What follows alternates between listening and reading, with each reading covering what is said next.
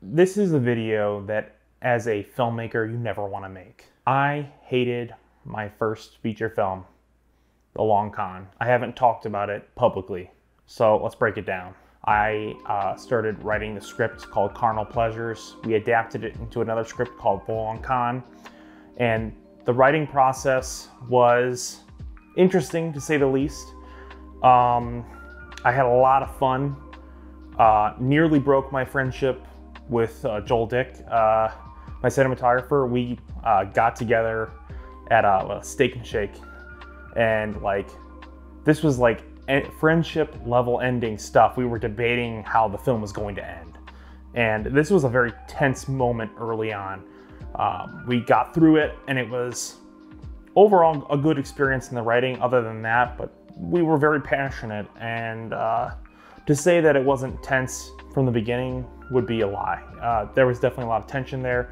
I think good creative tension, but also some toxic, just kind of like being so passionate about something that you let it affect personal relationships. We then gathered together what I think is possibly the best crew we possibly could have ever gotten. We had fantastic actors: Anna Dvorak, Charles Johnson, Jonathan Wyatt, so many cool people that are, to this day, like my favorite actors and people to work with. But to say production wasn't a fun situation, but also a nightmare, it would be a lie as well.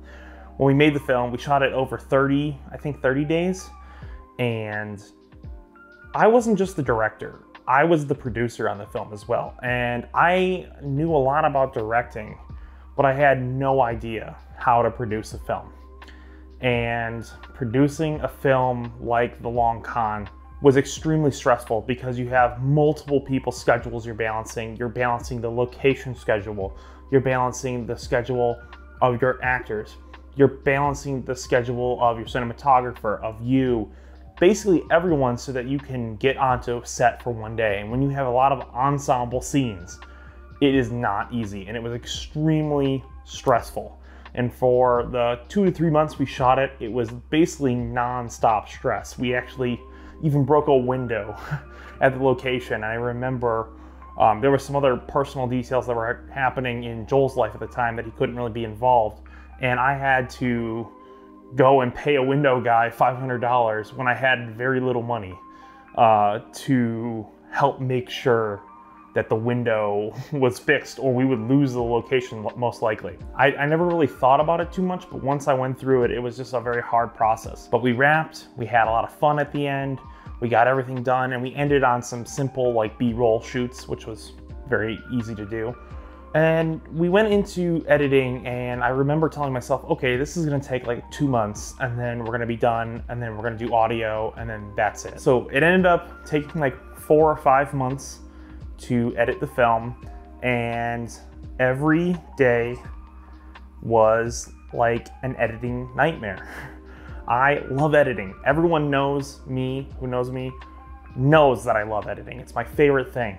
But this was a task that I just wasn't prepared for. I did not know how I was going to edit and assemble a bunch of little scenes and then put them together. So I was just figuring out as I went along, editing, and every step of the way, it just didn't feel intuitive to me because we waited to the very end. Usually when I edit stuff, I edit as I go along. But with this film, we decided we're gonna edit after we're all done shooting. And this was possibly the absolute worst thing you can do as a filmmaker. Do not edit after you've finished the film, because if there's any changes you wanna make, all of those choices are now in the editing room, and you have no ability to go and bring back people on set, especially if they have different schedules or they've moved. And that was a situation that really put us in a bind because we had what we had and we had no ability to change it. So we finished the film, the edit, and then I sent it off to Joel to do audio for a month or two. In winter, me, Joel, and Ed, my AC, got together and we watched the film, and it was possibly the worst thing you could possibly watch as an indie filmmaker. You just feel like your heart has been ripped out. It was my very first feature film. It's this 2.5 hour mess. You can watch the full cut on Patreon. It's the assembly cut. It's one of the worst things I've ever put together. Just because it was like, oh my gosh, there's just so much to this film. It's too long, it's too much this, too much that, it's too confusing. So we somehow cut that down from like 2.5 hours to 90 minutes. And I felt a lot more satisfied. I felt like, oh man, this is actually a pretty good cut of the film. And we watched it and it felt a lot more satisfying. It's what ended up being the full cut of the movie. And I was happy with that cut until we started listening to the audio. We started sorting through and really paying attention to the quality, and everything was impossible to hear because we filmed in a location with very, very high ceilings. So the audio in combination of the mic we had just didn't work. It completely didn't work. So in the summer of 2019, this was nearly 2 years after we started writing and then shooting it, we decided to make a full ADR pass, literally replace every single sound, every footstep, every cough, every word, every wind sound. We decided to replace all that. So we recorded all the ADR in 2019 to do that. And that was such a grueling process that we waited a while until 2020.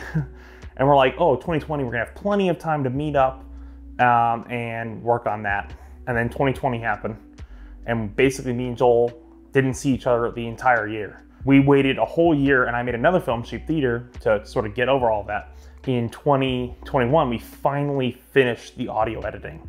And it was at the point where I was so bummed on the project, so tired, that I was literally doing color correction like days before we were gonna upload the film.